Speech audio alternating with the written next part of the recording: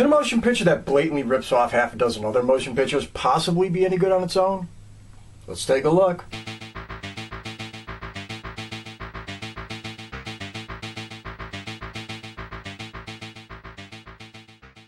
Okay, everybody, today we're going all the way back to 1997 to look at a movie that kind of gets overlooked and kind of forgotten, The Relic. Hidden gem? Piece of trash? Whatever, we'll get there. But before we go any further, before we dig into this any farther, once and again, and as always, to the trailer.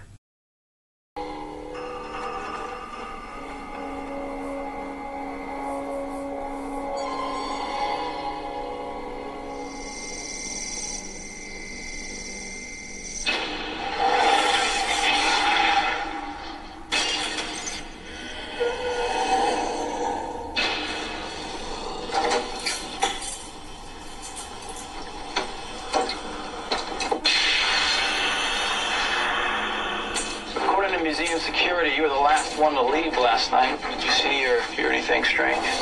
Well, I thought I heard something as I was leaving, but it could have been anything. The sweeping teams of two. Nobody goes in alone. This place is not going to open until every room is clear. Now go! Jamal, wherever you are. Any idea about a weapon? Something big. The board is hosting a gala preview here tomorrow night. It would be a disaster for us if we had to postpone. We may have somebody on our hands who makes Jeffrey Dahmer look like a Cub Scout. You have to let the gala go on. Something's wrong. Come on, what's the matter with you?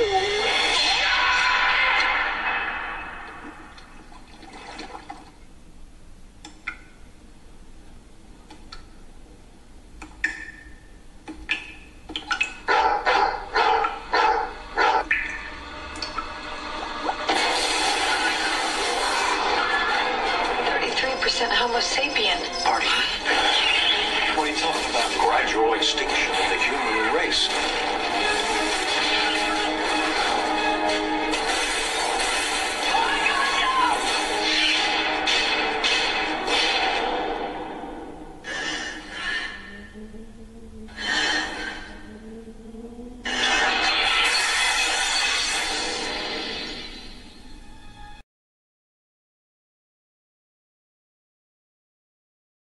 Okay, this motion picture is directed by Peter Hyams. Hyams, people pronounce it differently. Who really cares? Anyway, I've talked about him before. He's done some really good stuff. We're talking about he's done motion pictures like 2010, the year we made contact, and A Sound of Thunder, which gets way overlooked, and Outland, which I still plan on doing, and The Presidio, and The Musketeer, and Running Scared, which was a great little flick, and Time Cop, and Stay Tuned, and Capricorn 1, which I've also reviewed, and The Star Chamber, and Hanover Street, and End of Days, which I've also reviewed. So, this guy, he's got a hell of a track record. I'm not saying this is one of his best, I'm not saying it's one of his worst. But that's for later, that's for later. Let's get going to the cast. Okay, playing Dr. Margo Green, Penelope, and Miller. Been in some things.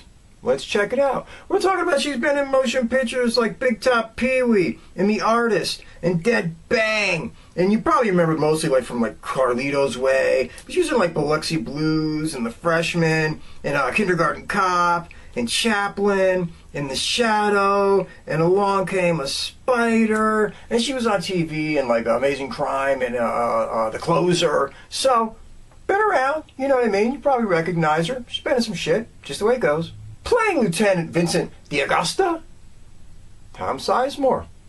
Been in some good stuff. Let's take a look. We're talking about, he's been in a favorite of mine, Strange Days. You remember I reviewed that thing. And he was also in Wyatt Earp, and Red Planet, and Heat, and Passenger 57, and Black Hawk Down, and Pearl Harbor, and Saving Private Ryan, for Christ's sakes, and The Florentine, and Red Planet. And he was in a movie that I gotta cover at some point, because it was the shit, but it gets completely never brought up, and that was Bringing Out the Dead with Nicolas Cage.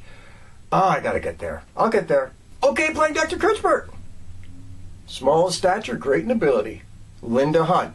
Let's go. She's been in movies like Kindergarten Cop, and Dune, and She-Devil, and Silverado, and The Bostonians, and Popeye, and The Year of Living Dangerously, which really probably got her the most notoriety. And she was on TV too, you know, The Practice, NCISLA, and she was on a TV show called Carnival that was on HBO for a while. So, out there, does her thing.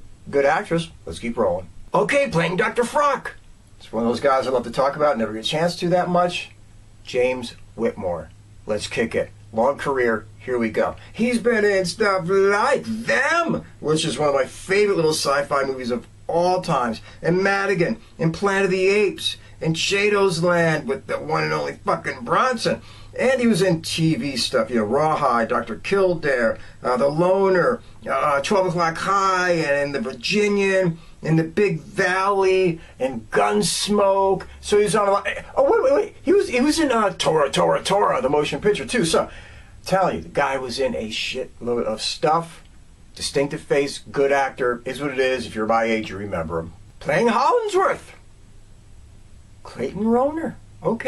Okay, maybe it doesn't jump out at you, but let's take a look. We're talking about he has been in stuff like April Fool's Day, and I, Madman. And if you are of my age, you would remember he was in that great little flick, Just One of the Guys. But he did a lot of TV too, like Hill Street Blues and Murder One, and Good vs. Evil, and Daybreak, and ER, and Crossing Jordan, and Angel, and Beverly Hills 90210, which you couldn't really get me to watch if you stuck a fork in my eye. Doesn't make a difference. Is what it was. Just for Just One of the Guys. I mean, come on. Shit, man. That shit's classic. Playing Greg Lee. Muoi Lo. Been on TV and some shit, folks. Might not jump out at you, but you might remember. Anyway, we're talking about he was on stuff like Dharma and Greg, and Spin City, and Vanishing Sun, and Buffy the Vampire Slayer, Nick Tuck, and Malcolm in the Middle, and Smallville, and Law and Order, and Quantum Leap, and China Beach. So he made the rounds on a lot of TV shows. Bless his heart, is what it was. And there's some other people in this motion picture, too, that are going to pop in and pop out. You say, I think I remember, I've seen him, I've seen that kind of stuff. Nobody major, nothing major, but there'll be faces. Okay, everybody, I'm going to keep this to 90 seconds or less, keep it fast, keep it moving, keep it going, so we can get to the summation where we'd all rather be. And besides, the plot of this movie is so goddamn convoluted.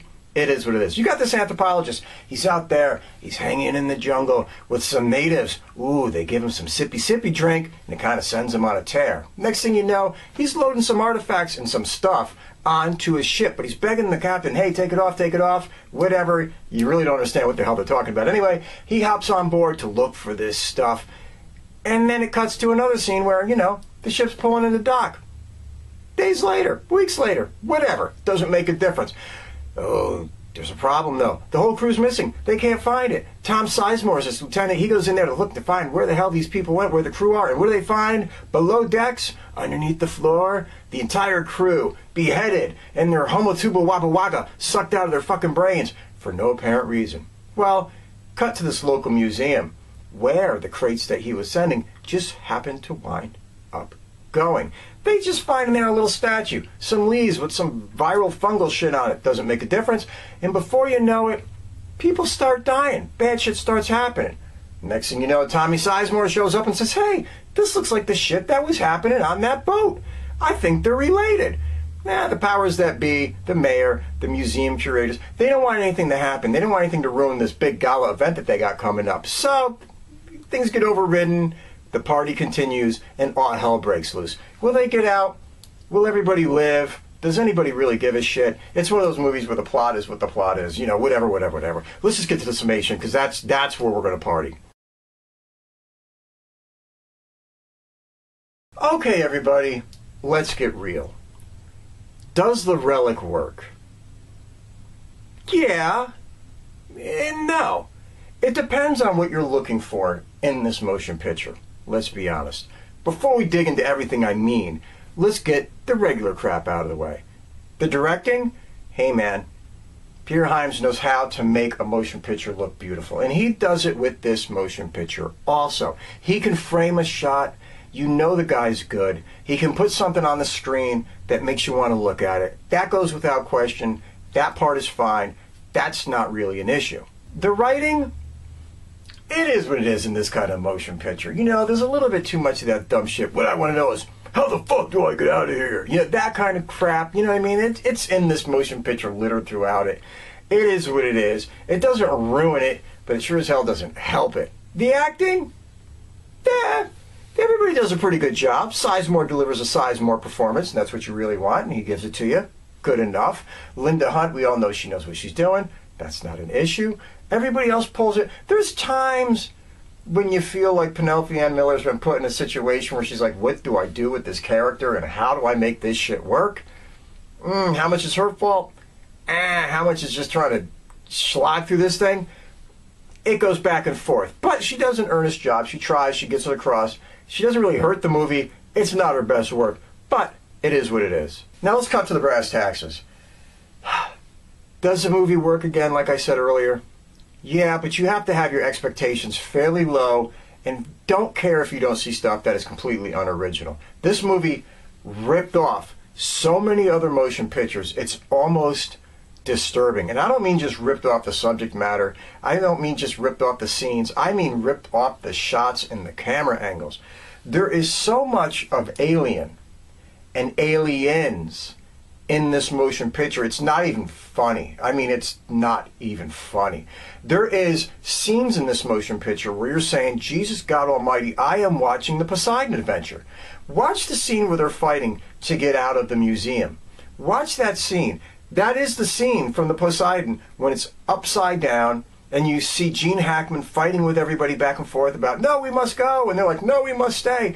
I'm like, Jesus God, it's the same scene. It's almost word for word. It's kind of blatant. I couldn't believe they went down the path that heavy, but they did.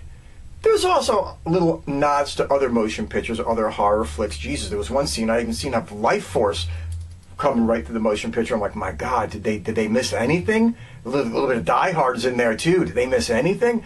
This motion picture literally is a bunch of other motion pictures chopped up, reorganized, slammed together, so you have a monster in a museum motion picture, which again goes into the other problems of this motion picture. Man, there is plot holes all over and improbability everywhere. Where have you ever seen a museum built up more securely than Fort Friggin' Knox? I live near a museum. They don't have sliding doors that are like 8-inch thick steel every 10 feet. They just don't. I don't know what this movie was thinking. I don't know what they tried to make you believe, but the movie really, really pushed it a little bit far. And that's the thing you have to do to enjoy this movie.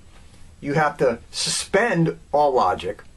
You have to completely go past anything that reminds you of a movie that you've already witnessed and loved and just say, I'm going to forget I've seen that, I'm going to forget I've seen that, I'm going to pretend this is original, I'm going to pretend this is original. If you can do that, and if, for the love of God, you're watching this motion picture on your television set and you have the darkness up, like a lot, you better lighten up the contrast, man, because I'm telling you, half this movie is so goddamn dark, you are not going to be able to see what the hell is going on. Literally, this movie is one of the darkest motion pictures you will ever see on film. It's dark. The scenes are dark. The hallway tunnels are dark. Everything is dark where you're like, I'm telling you, I don't know what the cinematographer was doing, but they went a little bit too much into the dark. Now, what are the redeeming features of this motion picture? Well, basically, it's a simple, old monster movie. Like I said, big monster, trapped in a museum. Yeah, they put a bunch of technobabble in there to try to make it seem more plausible and more logical than basically what they're giving you. But this is the setup to a B-50s monster movie that they're just trying to roll along and make it seem a little bit more intelligent than what it is. It's not. Just take it as a dumb flick. Take it as a Sci-Fi Channel movie with a better budget and better effects. And that's one of the things I should give some credit to. The practical effects in this are fun and cool to look at. There's times when you see the big monster head, and there's times when you see the creature in its full entirety, and those were practical effects, and they built those things, and they look really, really cool. You can tell that Stan Winston did them. You can tell some scenes, actually, you can tell that they kind of ripped off a little bit of Jurassic Park, but that's another thing. Anyway, you can tell it's a Stan Winston flick, and it looks good.